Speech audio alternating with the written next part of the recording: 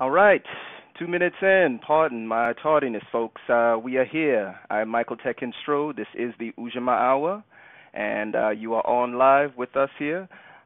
Please make sure that you make your comments in the chat section. Shout out Black culture, Black cooperation, Black power, Black communities, Black strategies. This is the Ujamaa Hour, where we are engaged in an in-depth study of cooperative strategies with a series of different guests throughout the week. Throughout the month, throughout the year, we've been going here since November of last year, engaged in some dialogues with some brilliant folks, some magnificent people. Renee Hatcher of the Business Enterprise Law Clinic at John Marshall Law School, now the Community Enterprise and Solidarity Economy Clinic.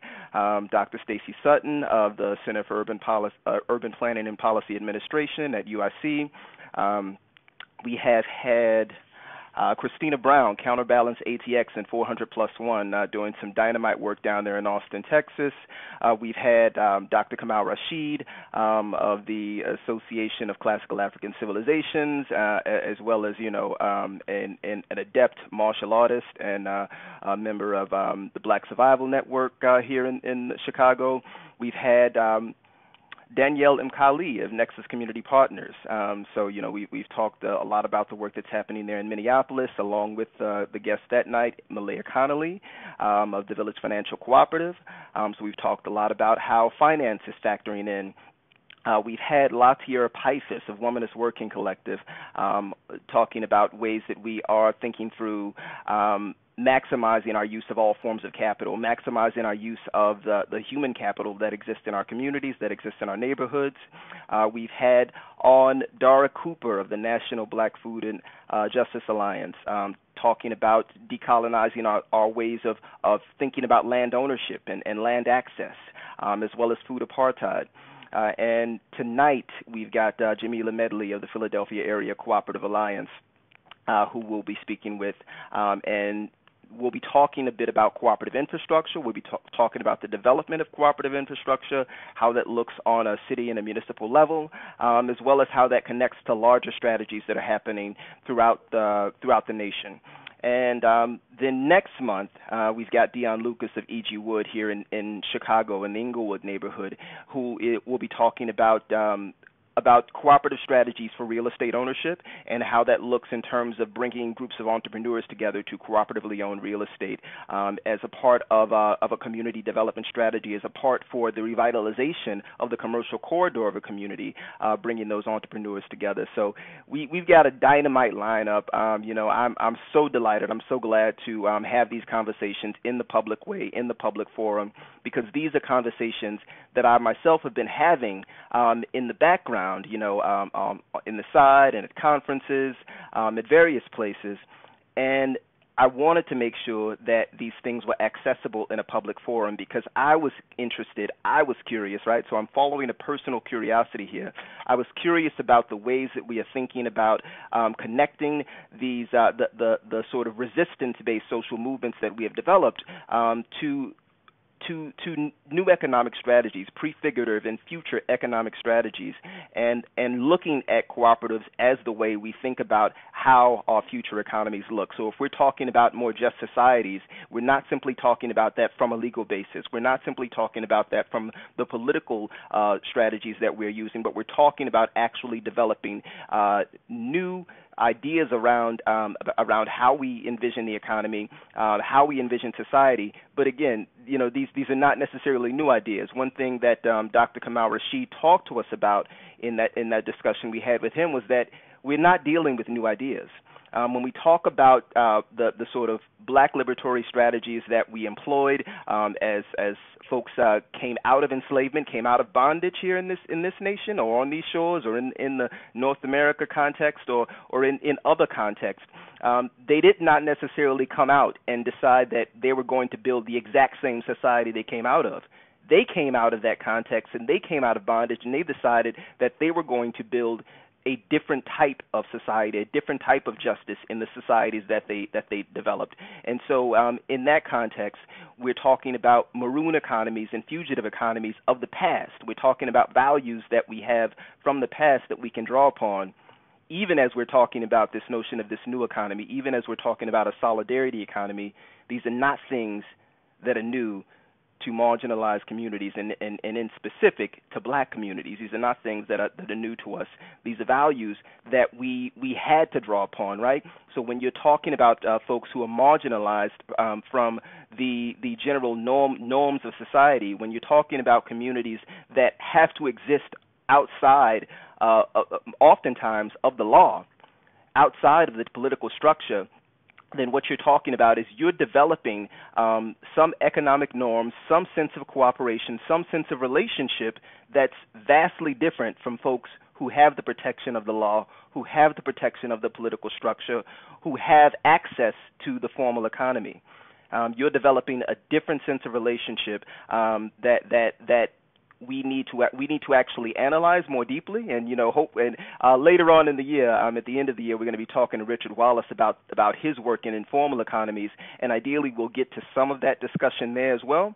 But when we talk about these informal economies that exist in our community, they exist for purpose, right? They exist for basic subsistence, but they are something that we can learn about the types of relationships that happen inside of those economies.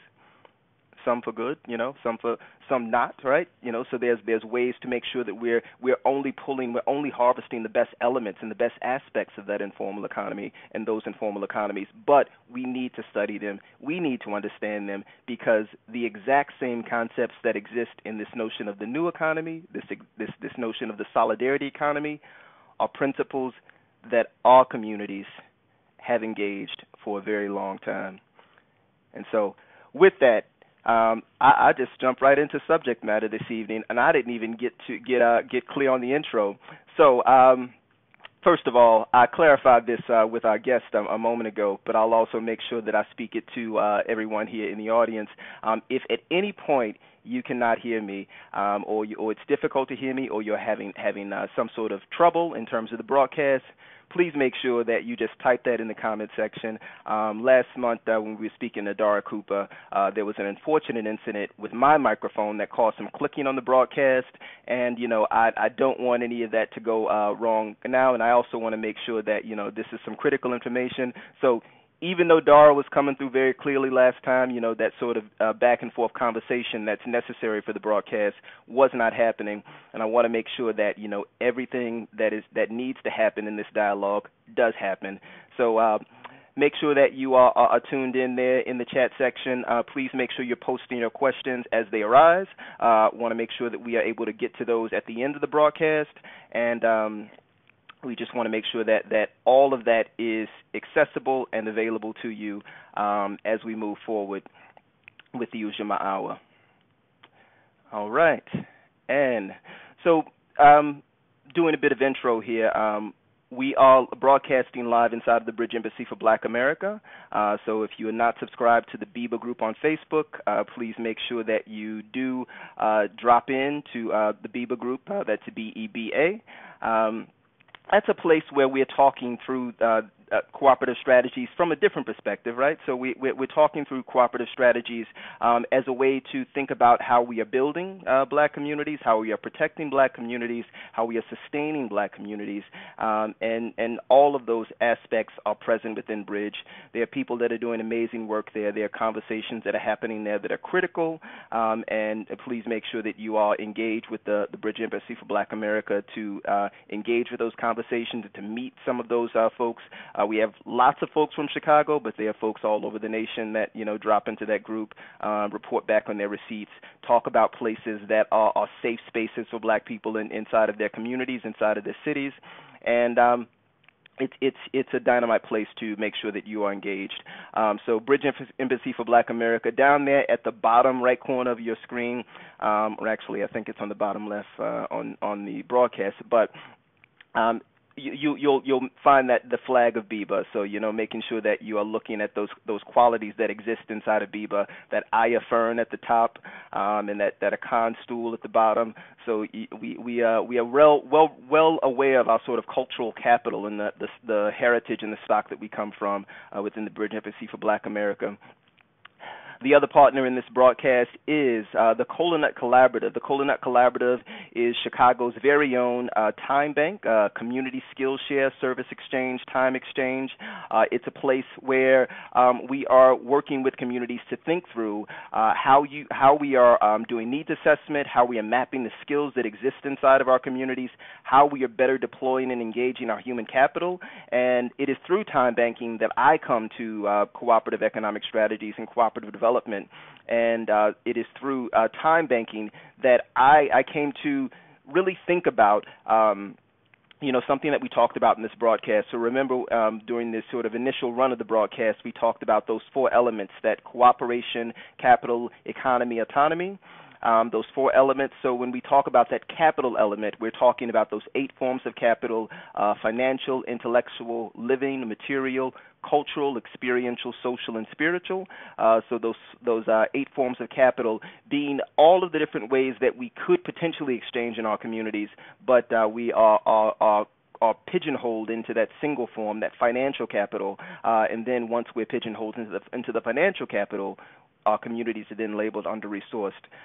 So while there is a resource drain on our community, it's not necessarily that we are under-resourced. There is extraction happening. We have lots of resources. Those resources are being extracted from our communities, and we need to develop economic strategies and deal in economic systems that relieve us from that economic extraction, that actually start to think about, as we talked about in the project that predates the Cola Nut Collaborative, which is Black Oak Center for Sustainable Renewable Living and Healthy Food Hub. One of the things we always talked about there was that we are trying to get to a restorative economic structure, right? And so Black Oaks was thinking about it from the land structure. So we need to decolonize our relationship to the land, and we need to make sure we have a restorative, resilient relationship to the land. And so I simply took that same line of thinking, and I wanted to make sure that I drew it into the work that I was able to do with social structures, with what was called social permaculture, and with economic structures. And so that's how we lead up to the Cola Nut Collaborative. That's how it leads up to the work that the Cola Nut Collaborative is now doing with cooperative development and with cooperative education. And and we're fortunate to have a fantastic educator with us this evening that we're going to be able to ask some questions of. So make sure that you have your ears open for a spell, and that you can go ahead and tune into that chat section and post those questions, because as we get to later in the broadcast, I want to make sure that we answer a few of those questions that you might have. And with that, give me just a moment. I want to make sure that this broadcast is not on delay at all.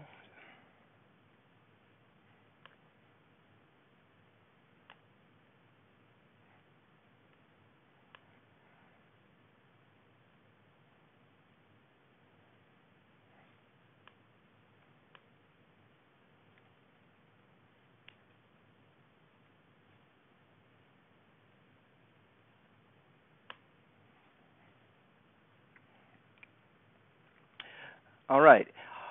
With that, we at the 7:45 mark. I just want to make sure that folks know there's a lot that's been going on within the Cola Nut Collaborative. So there's a lot of elements that we've been working on. I've had an opportunity to take a visit to Madison, Wisconsin, and visit with Cooperation Works. So those are some elements that we'll be digging into inside of Cooperation for Liberation Study and Working Group, and I'll tell you more about our upcoming dates at the end of the broadcast. I also want to make sure that I highlight Bridge Empathy for Black America, the Neo Green Book. You still need it. We still are seeking spaces that are safe for Black people. And a brief story that I'll tell, the other side of me. So the other side of me is not, an economist, and is not someone who's necessarily a systems thinker. The other side of me is a dancer. And, I love to go out dancing in Chicago and jam in the house scene. So I had an opportunity to get out dancing with a couple of friends, that I engage with, my dancers, my DJs. We went out to a set last night at a place called Bounce. And the set was called Afro Disco. They've had about four of these sets. They usually host them at a place called the State. But for some reason, the DJs had relocated to Bounce. They had built some relationship or something with this venue, and so we dancers, we DJs, we all go over and we jam at this set called Bounce. Set was a day set, so it's like 4 p.m. until, and later on the until turned into about 11 p.m. But before 11 p.m. hit, at right around 8:30 p.m., the DJs got on the horn and they said, "I'm sorry to tell you this, folks.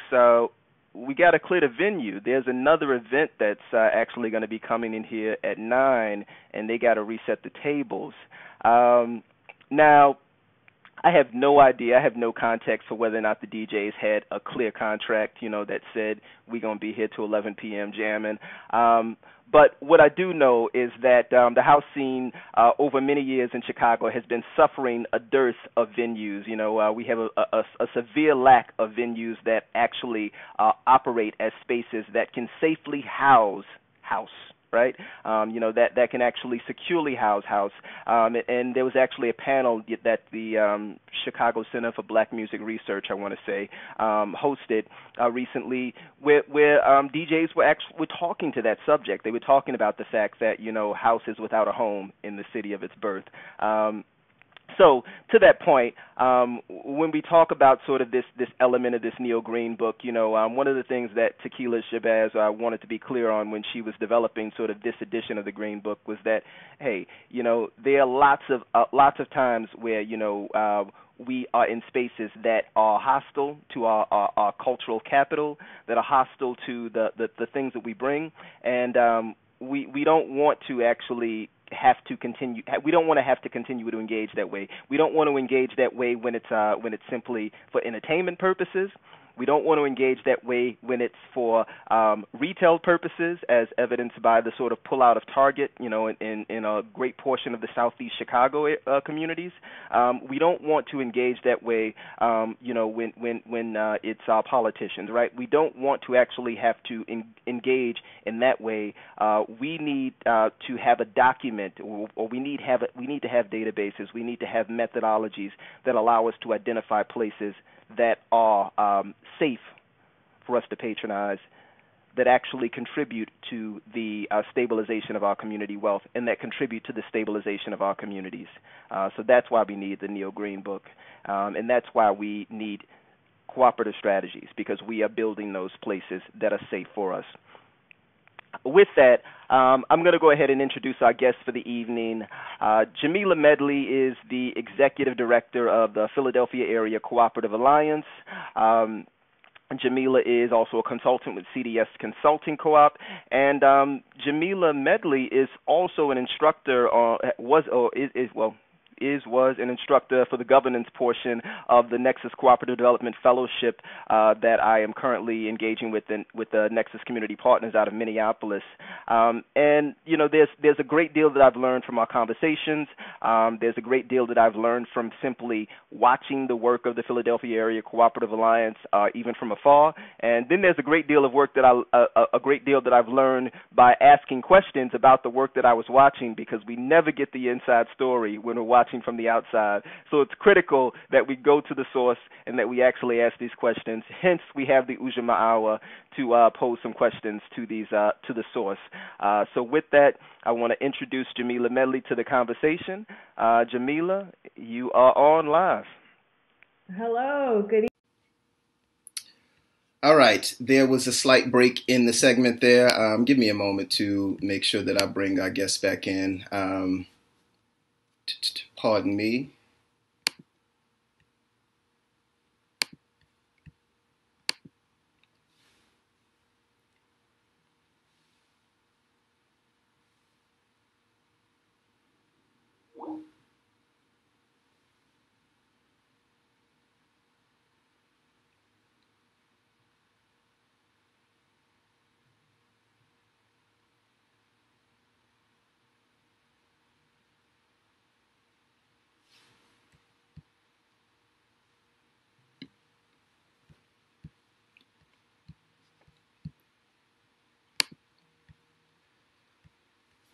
All right, folks. So while my computer is resetting itself and I'm bringing our guests back in on Skype, yes, this is the Ujamaa Hour, and I am an IT consultant by day, so there is no technical issue that is too great for me to address. With that, I will be back online shortly here for Jamila to loop in.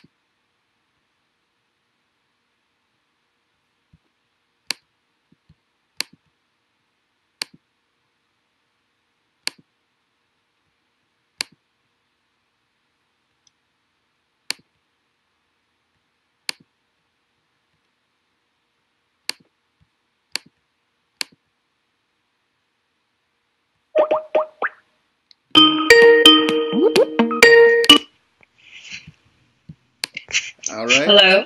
Yes. Okay. You are back on, and I'm just trying to switch my microphone input because I wouldn't want any sort of feedback from the computer. Yes. So, as I was telling our guest, I am a technician by day, and so there's no technical challenge that's too great for me to recover from. Right. And that's where we stand now. So.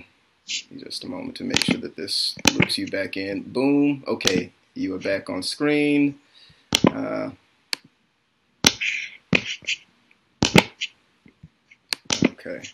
and I'm just going to flip this off and flip this back on. So.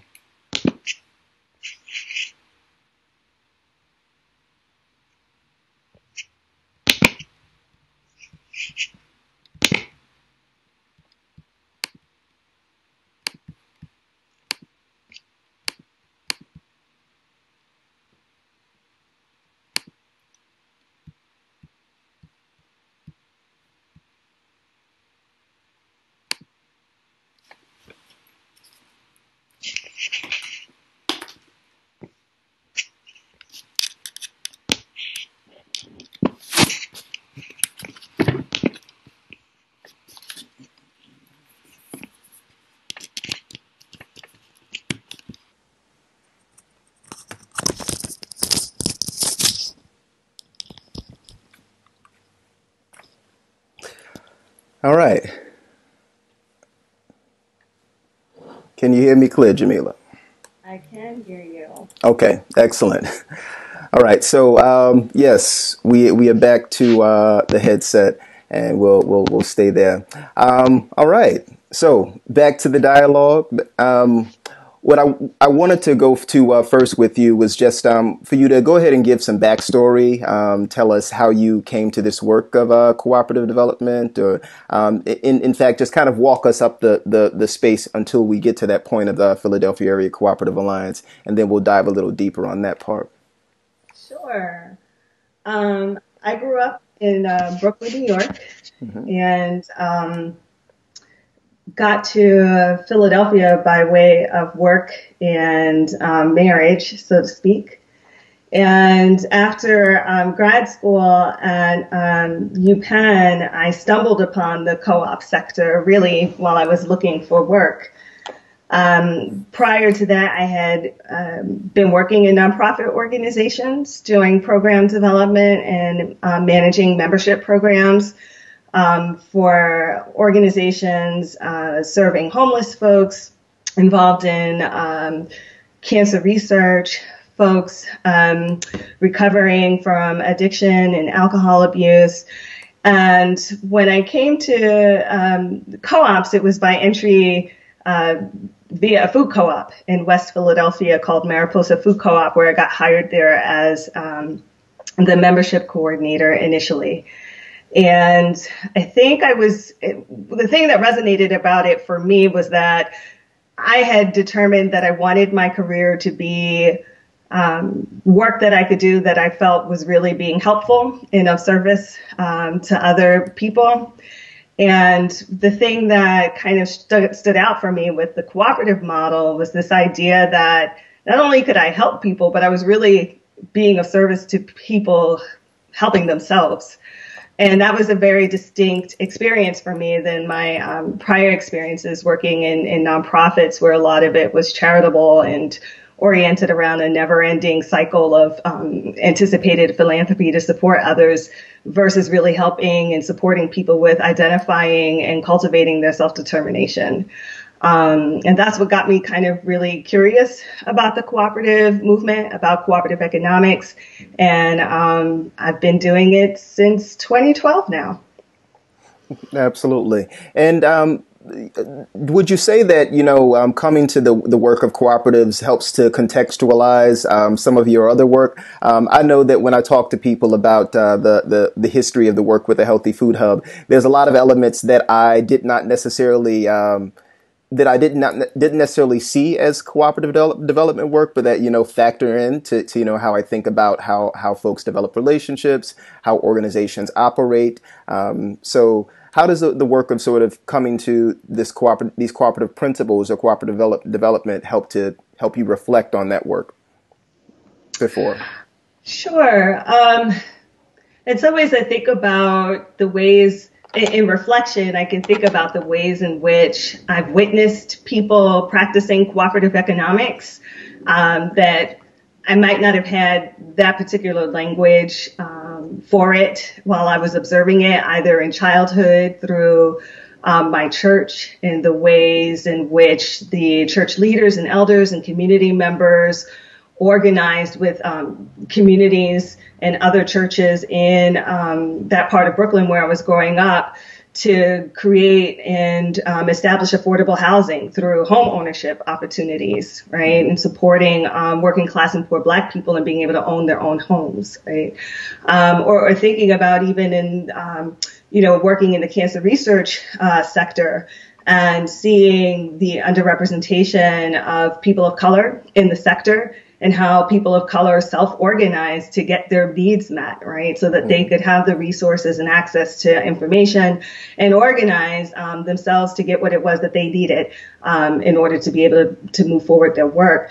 So there are all of these ways in which I think, I can now recall seeing these practices happening. They might not have called, the people doing that work might not have called themselves cooperatives, but in many ways they were functioning as cooperatives and cooperative enterprises coming together to meet the needs, whether they were economic, cultural, or social. They were meeting their needs by combining their resources and showing up for themselves and for one another.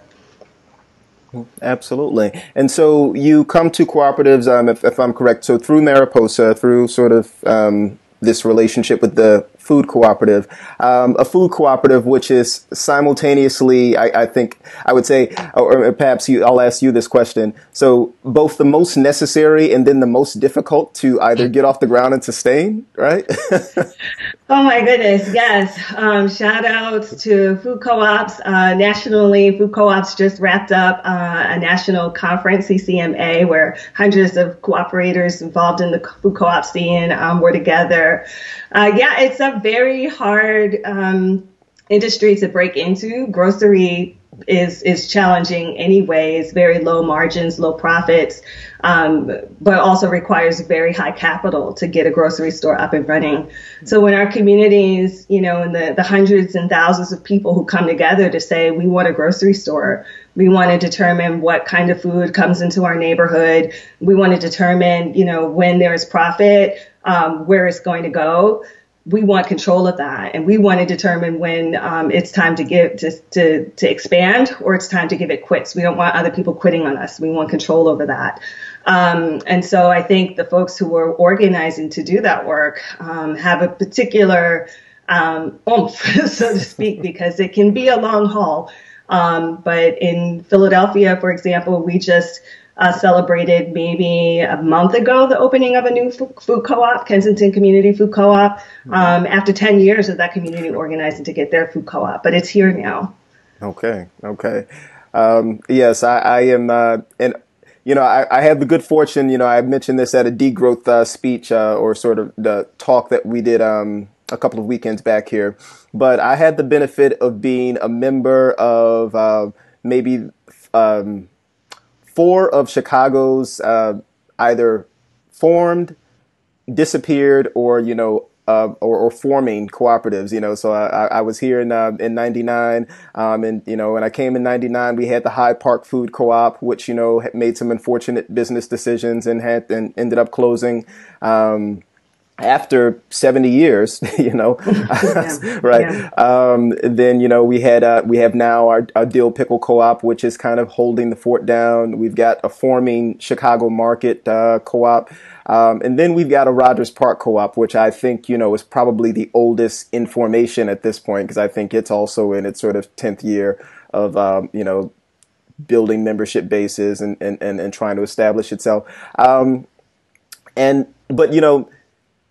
all of those food cooperatives are on the north side, and sort of, for the geography of folks who may not be in Chicago, that represents generally, when you say north side, it represents, some white community or some or perhaps just some non-black community rather. Although there are certainly, pockets of black communities that exist in those areas. So, is there any particular thing? I know that I have some insights, from having worked with the Healthy Food Hub, but, are there insights that you have drawn from maybe your relationship with some of these forming food cooperative ventures that are unique to black communities and that are lessons that we should learn as we kind of think through and have communities who are thinking through? Certainly in Chicago, we've got the Austin community that's thinking through a food cooperative, but, lessons that they should be drawing upon as they maybe move forward with that idea. Absolutely. This is a particularly interesting time for food co-op development in particular, as I think across the country in cities ranging from Detroit to Dayton, Ohio, to South LA, Black folks are coming together to determine that they want control of their food economies, and often are turning to the food co-op model as a way to meet needs for bringing food, more often than not healthy food, into their communities. I think one of the great lessons, to be applied, and one of the great experiments that is also happening right now amongst these communities, is really in connecting with Black folks around cooperative economics as a core strategy for really being able to garner their support for the grocery store, right? So in many ways, people come to co-ops thinking that it's something new. Per your introduction, you talked about this is something that we have done, that we have been doing, and that we actually do all the time to survive. So I think a lot of the effort is this balance between selling this dream or this vision of the grocery store, and really also helping the community to embrace cooperative economics as a practice, with the brick and mortar grocery store being an expression of that. But that there can be many iterations of what an association of people can come together to do when they determine to meet their needs collectively. Absolutely. So branching off there, the Philadelphia Area Cooperative Alliance, were you there from the sort of inception, or just, basically, I know you were on the board of directors originally. So were you there for the founding or just after? Just about, a group of folks in the Philadelphia area who were parts of co-ops. They were board members, staffers, consumer owners of different kinds of co-ops in the area. There's actually a small group of them just had like a a conversation about what would it look like, or what would it be like if we had an organization that supported the growth of the co-op economy in our city, and really, look to galvanize and leverage the power within the different co-op sectors. So looking at consumer co-ops, worker co-ops, housing co-ops, looking at credit unions. And what if we all came together under the banner of co-ops and organized to move and grow a co-op economy? And what emerged from that question was PACA. And I was working at Mariposa Food Co-op when PACA, back in the fall of 2012, convened cooperators throughout the city of Philadelphia. About 70 of us got together to really start to have a conversation about the vision for what a PACA could be. They had done some work prior, holding other kinds of events, but this was like the event that was setting the vision. And at that point, I was, still less than 6 months into my role as the membership coordinator at Mariposa Food Co-op. And I kept saying to myself, I don't really know a lot about co-ops. And I was supposed to recruit people to join this co-op. So my thinking at the time was to just go ahead and start volunteering for PACA so that I could learn as much about cooperatives as I could. Mm-hmm. And so at that point, we were just, a group of volunteers acting as a steering committee to determine what this thing was going to be. And that's how I got started. I served on the communications committee when we determined that we wanted to go ahead and formalize as a nonprofit. I helped to write PACA's bylaws. And then when it was time to elect or to bring together members, we asked our founding members to elect board members. And so that's one of the ways that PACA is actually a co-op of co-ops. And we are democratically governed by our member co-ops who nominate and elect our board members from their own memberships. Mm-hmm. And so I got elected to serve on PACA's board, I think in 2013 or 2014. And I've been a part of this organization since then, and transitioned into the executive director role in February of 2017. So I'm really interested in the sort of inception there when you talk about the folks who were coming together. Were they were already from different sectors of cooperatives or different types of cooperatives, or were food cooperatives maybe overwhelmingly represented there or something like in the group, the original core group? Yeah, most of them. We probably had at least 3 of our founding co-ops that were food co-ops. Okay. But the energy co-op was also a founding co-op.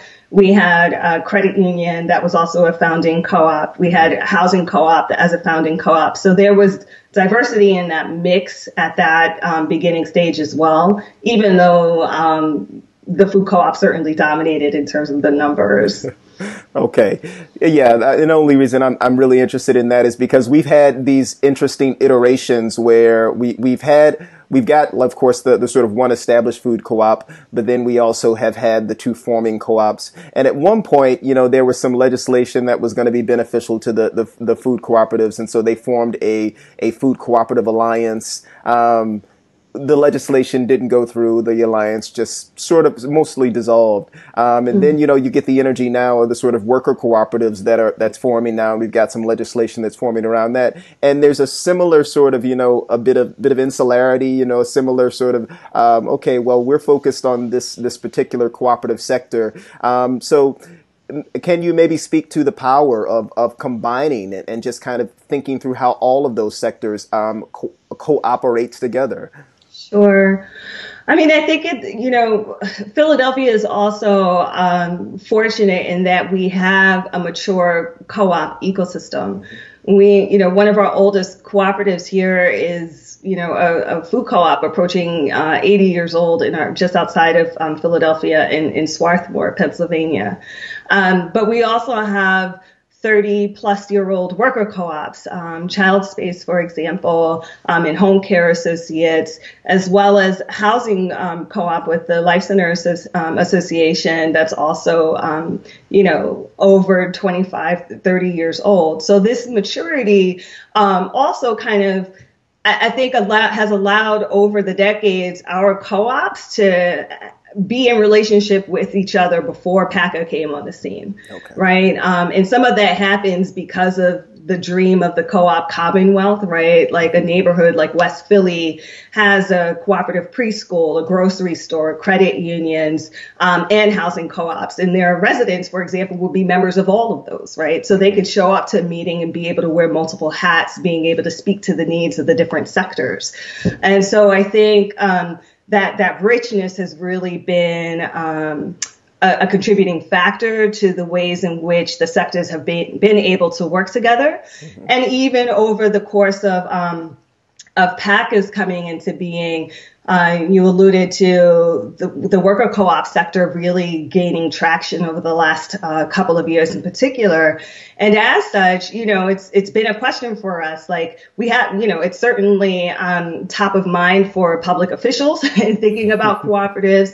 And so in our work, really trying to motivate and move our member co-ops to see this as an opportunity to grow the sector and to recall the purpose for cooperatives existing, right? So that, and Principle 6, cooperation amongst cooperatives. And I think PACA is an expression of that and that our members really value that. So our efforts to really be able to address the needs of our sectors individually, I think we've gained traction in being able to do that with our food co-ops for sure. We're gaining traction with doing that with our worker co-ops. Have been looking for opportunities to do that most recently with our childcare and education co-ops in the area. And so are looking to do things that are specific to their sectors while simultaneously finding reason and finding opportunities to bring them all together.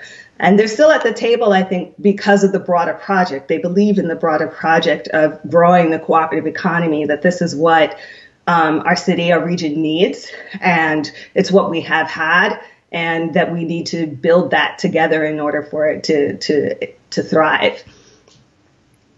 Absolutely. So I'll shift a bit to the project that really got me deeply interested in PACA, and just the 20 book clubs, 20 cooperatives. So maybe just give folks some background in terms of the scope of that project and both the goals and the outcomes of that project, if you will, just in brief. Sure. So I think it was maybe 2013, 2014, when Jessica Gordon Nemhart came out with the book Collective Courage, which chronicles the history of African American cooperative economics practices, mutual aid practices, and cooperative enterprise creation throughout our history here in the United States. And at that time, PACA had a staff member who, was reading the book, became familiar with what was going on, and was inspired really to envision, what could be done with it. Part of the history that Jessica talks about in the narrative is that amongst all of the co-ops that she researched, they all formed study circles before they opened and established their businesses, right? So people spent time together to learn about their industry and the sector that they wanted, to identify what the need is that they wanted to fulfill. But they also spent time getting to know each other and figuring out how they were going to work together, forming, democratic governance structures and really trying to imbue these cooperative principles in how they express themselves in their relationships. And so a staff member was Caitlin Quigley, and she proposed this idea of let's bring back the study circles. And Philadelphia actually had a history of having study circles here in the 1940s, in particular. And we had the opportunity to submit a grant to for the Night Cities Challenge, and was awarded the grant to do the 20 book clubs, 20 cooperative businesses program, which allowed PACA to work with about almost 200 people from across the city of Philadelphia and some folks out in Chester, PA as well. Majority Black and brown folks, majority folks from poor and working class backgrounds, working in individual groups to think about a business that they might want to create, and to take the time to study how the co-op business model might be applicable to that idea that they have. And after 6 months of study, some of the groups determined that okay, no, that's not what we want to do. And some of them said maybe we should study some more before committing to launching a business together. And about half of the groups actually determined that they did want to start cooperatives. And so we were able to also offer those groups kind of like a co-op or business strategy, kind of like boot camp on getting some business strategy basics, like how do you budget? How do you identify your target market? These core kinds of competencies about organizing and creating a business that you're going to need throughout the life cycle of your enterprise, and helping people cultivate those skills. Mm-hmm. And, that was going on in 2016, 2017. And, by 2018, early into this year, we saw the creation of 7 new cooperative businesses come out of that project. And so this combination of study, and, providing business education, and then continuing to provide technical assistance and some hand-holding with those groups, and connecting them with other technical assistance and professional services providers really has helped us to grow the number of cooperatives in our area. And so in terms of I'll lead with the sort of providers. So in terms of thinking about how to cultivate, and so this gets to that cultivation of a cooperative infrastructure.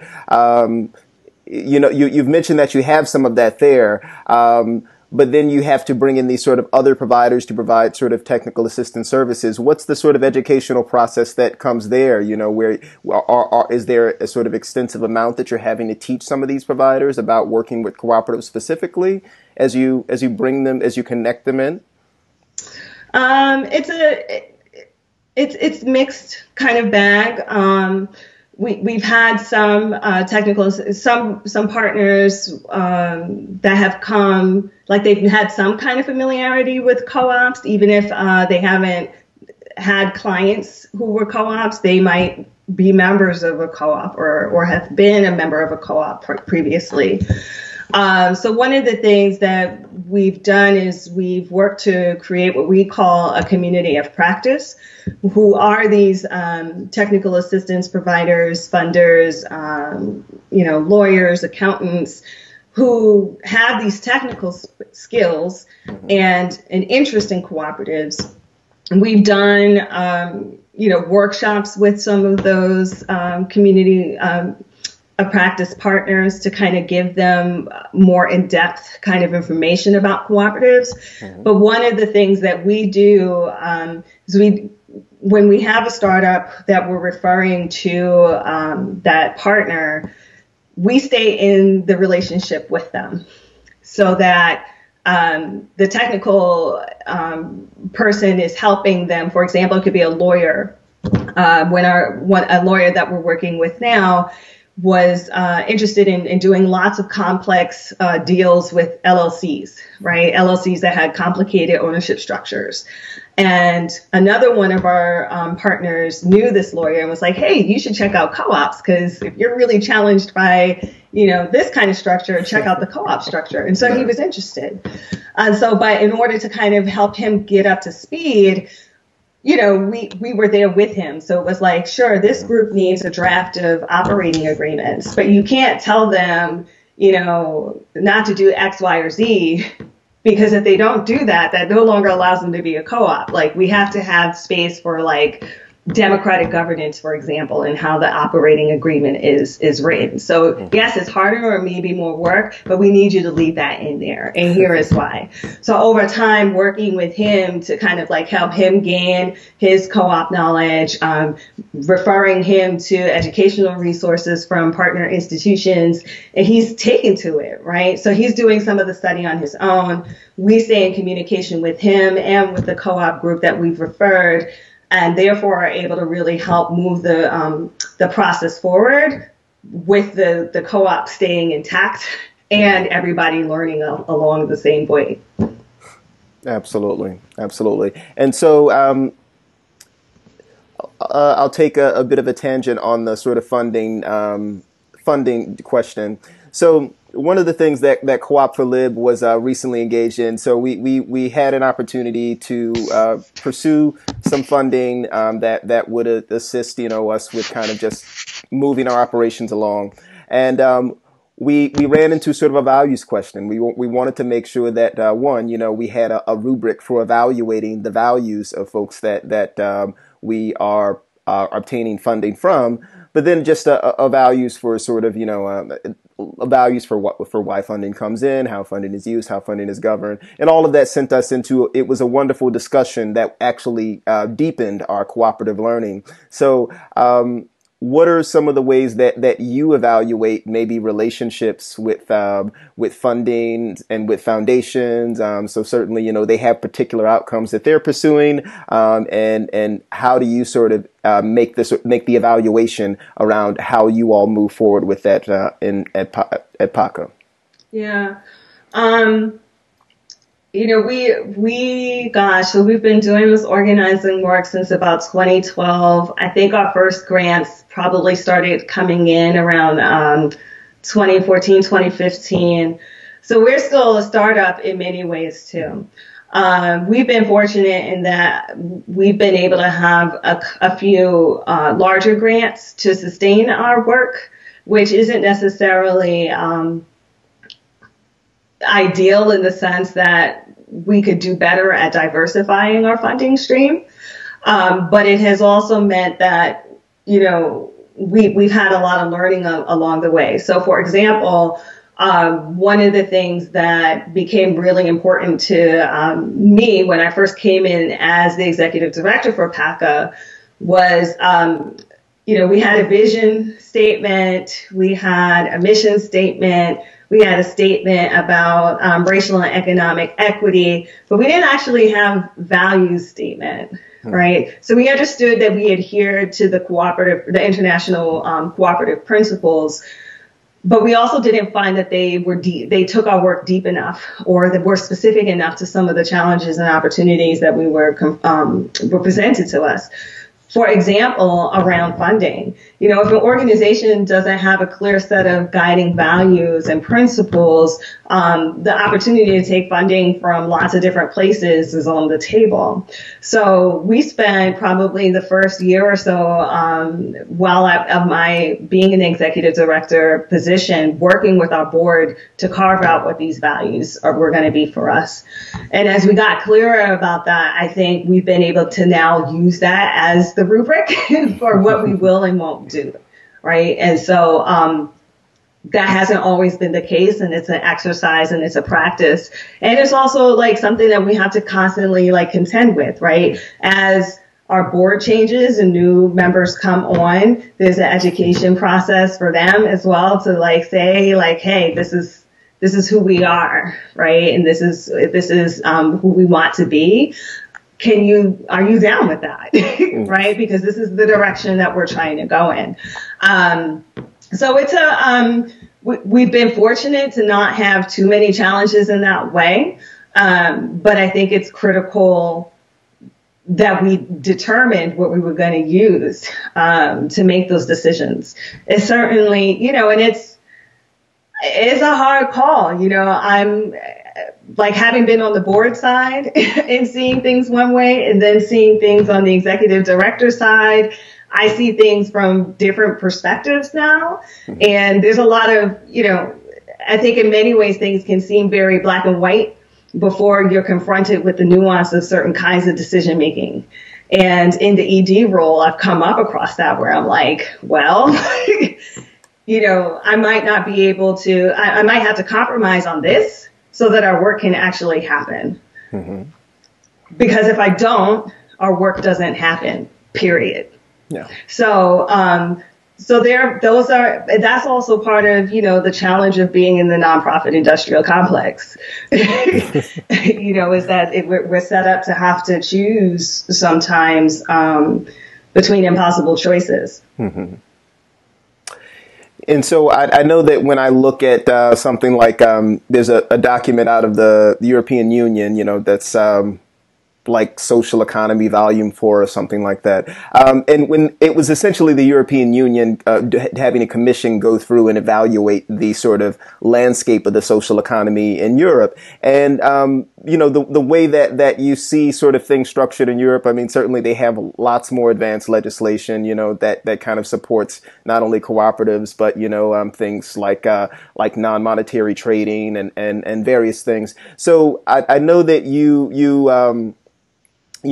you'd spoken at one point around the sort of diversifying funding and thinking about the restructuring of how PACA is set up, and how sort of membership is engaged. Is there anything that sort of not still baking, that you can kind of share around how you're thinking about diversifying funding and maybe it looks like more of an association later on. Maybe it's not like a nonprofit, but maybe it's sort of a membership association. Am I understanding that direction correctly?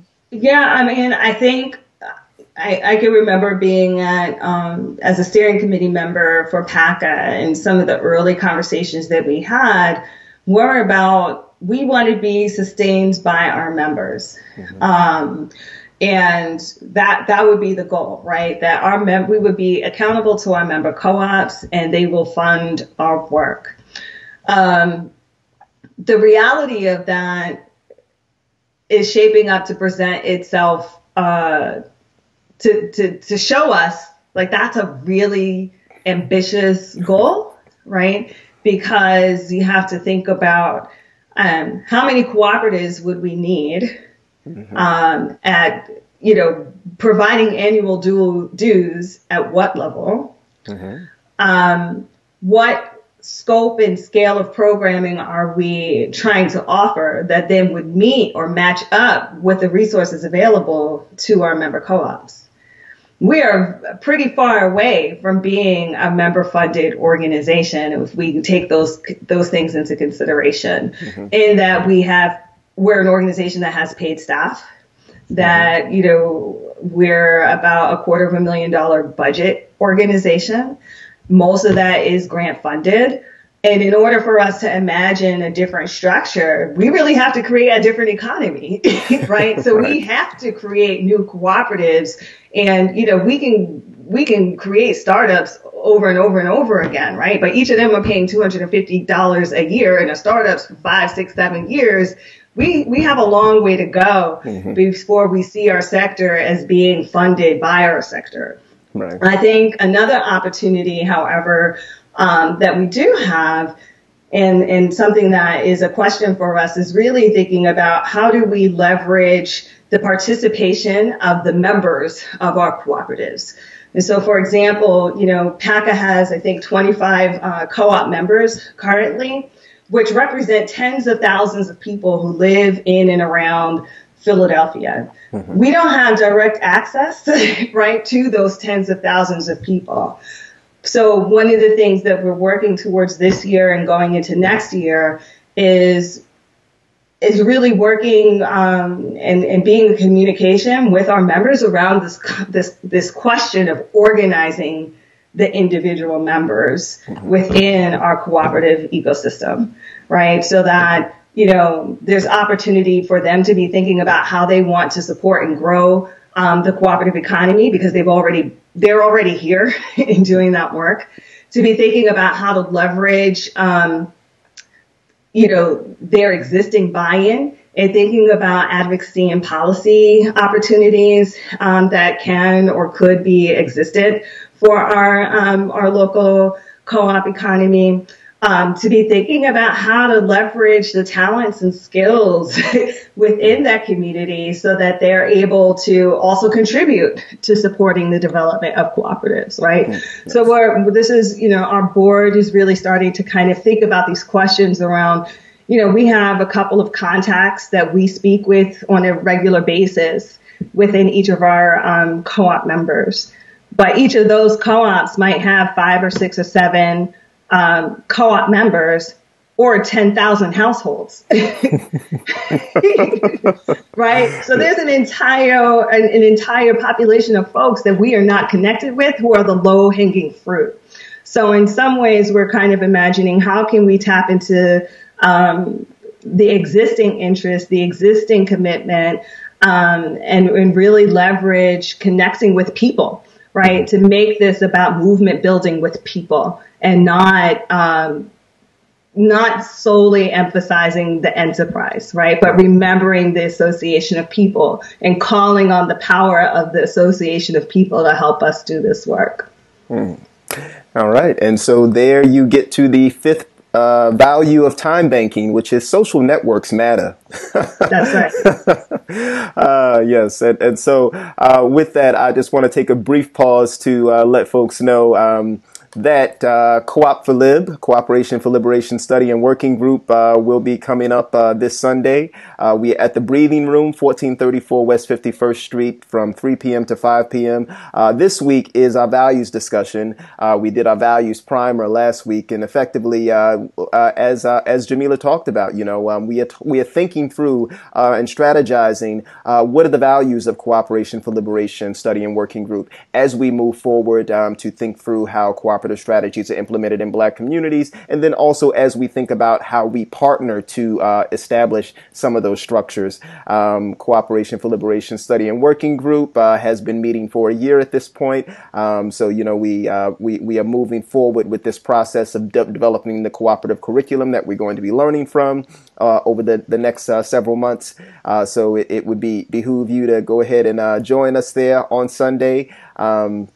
And then on June 30th, we will be having our worker cooperative curriculum intro. So we'll be talking through and previewing some of the curriculum that we'll be going through over the next several months. And we look forward to having you join us. So with that, pardon me, I've knocked off the Skype. I just want to put that back. Boom. So what are some of the things that PACA's currently, what's the hot topic or the hot project that PACA's currently working on?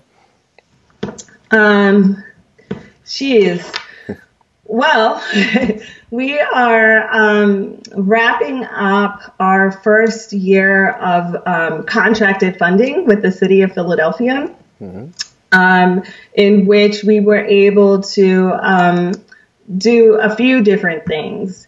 One, it was to provide direct technical assistance to existing startup co-ops. Two was to work on this conversions piece, right? And what kind of made this work get sidetracked, but also maybe even just envisioned differently from how we thought it was going to happen, was that the city of Philadelphia was chosen to be among 4 cities in the U.S. To participate in the Shared Equitable Economic Development Fellowship put together by the National League of Cities and the Democracy at Work Institute. And PACA was invited to be the community fellow for that engagement. And so we've been really trying to think about what kind of ecosystem building, what kind of internal knowledge building needs to happen within the city, within its partner organizations, to support employee ownership and worker cooperative development more explicitly in the city of Philadelphia. And then to really be thinking about how do we leverage opportunities to preserve existing businesses through converting them to worker-owned cooperatives, right? So we have a lot of elders thinking about retiring.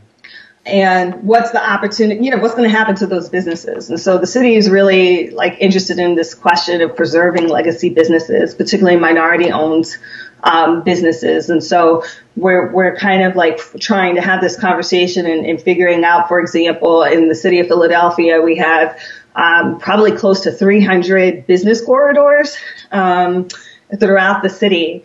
And, many of them have CDCs and corridor managers attached to them. So those corridor managers have relationships with the business owners, right? So PACA doesn't have to go out onto 52nd Street necessarily to go and try to survey and talk to all of the business owners up and down, you know, the 52nd Street corridor, which is a historically African American neighborhood and business district, but they have a corridor manager there, right? So what would it take for us to be able to get the corridor managers to talk to their business owners about employee ownership, right? So we've been building out a corridor manager training, right, and with support from the Democracy at Work Institute, our Commerce Department, and support from Councilmember Derek Green's office here. And so thinking about this idea of simultaneously needing to both build up our infrastructure, right, so that we have the professionals, the funding, and the knowledge base established so that as people are interested in learning more about cooperatives or determine that they want their businesses to become cooperatives, we have the people and resources in place to send them there, right? But we have to do the work simultaneously, and that's challenging, but we're working on it. I think the last piece that we're currently the two pieces they'll say, one is we just wrapped up a 3-part cooperative economics study circle that we did for Black communities. That was kind of really rooted in what we did with the 20 Book Clubs, 20 Cooperative Businesses program, and really just like being able to reconnect Black folks to our history of cooperative economics, but also to really be able to debunk the myth that Black people don't do co-ops, right? By examining where in the country, where are Black people showing up to do this work? And we know that those examples exist. So we use some of the time in that study circle to examine that.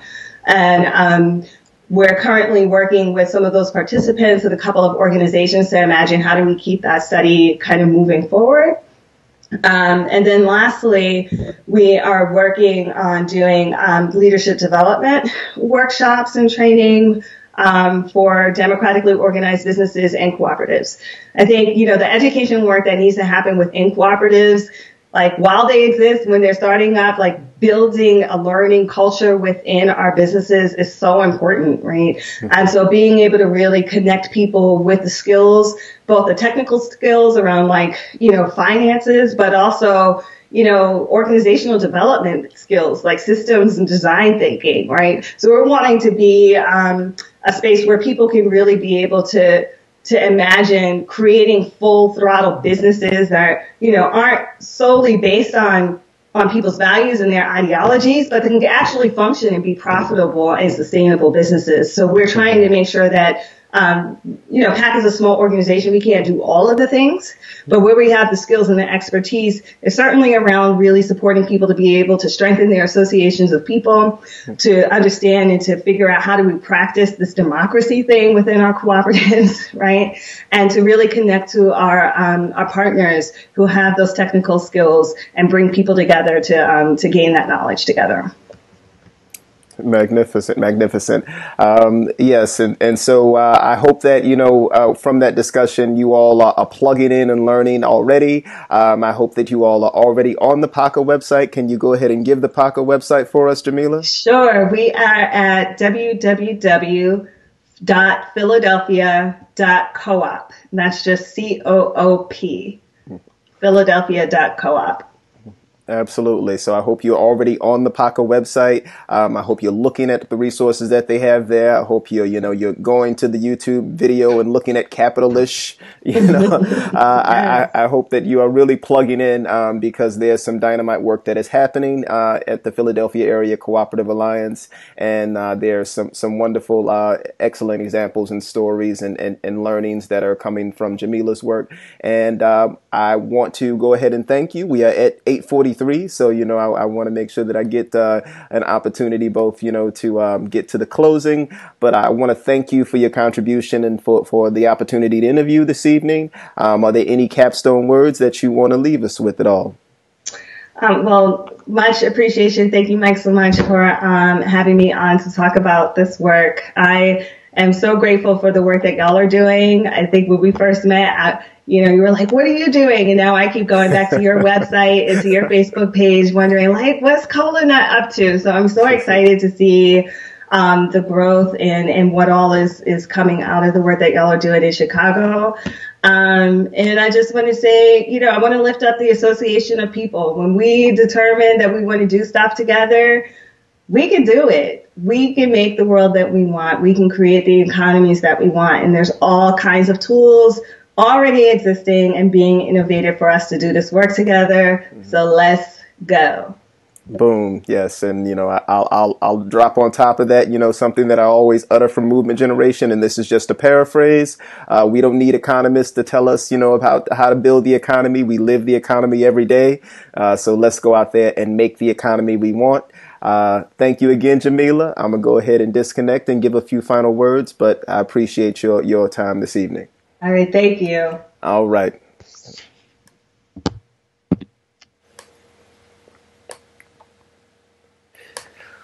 Ooh. All right, folks. That concludes the Ujamaa Hour. I hope that you've learned a great amount from the conversation with Jamila. As you can see, I still have not mastered lighting, here in this space. So the goal for next year, the goal for 2020 is that the Ujamaa Hour moves into a studio. I'm gonna just call that out. I have no idea what how I'm gonna make that happen. I've probably got some connections that I'm not maximizing, so their social networks matter. Ujamaa Hour moves into a studio because I want to make sure that I have these conversations in full Technicolor or whatever we're using now in full HD, and I want to make sure that every bit of this conversation comes to you without interruption, without disruption from my technical glitches. That is 3 episodes deep that I've had them, but that's okay. We live on and we thrive on because we have the skills and we have the capacity to overcome technical glitches. With that, the Ujamaa Hour is coming to you every second Monday of the month. So our next session, we'll be talking to Dion Lucas of E.G. Wood. And if you're not familiar with E.G. Wood is in the Inglewood community of Chicago, and E.G. Wood is working on cooperatively owned real estate. So they're working through thinking how entrepreneurs can cooperatively own a share of real estate and operate their businesses out of that space. So we'll have more engagement on July 8th with Dion Lucas of E.G. Wood. So I expect to see you all back here on July 8th as we talk to Dion. And until then, build cooperation, appreciate all forms of capital, cultivate the economy that you want to see, cooperative and solidarity and otherwise, and let's build the autonomy of our communities, right?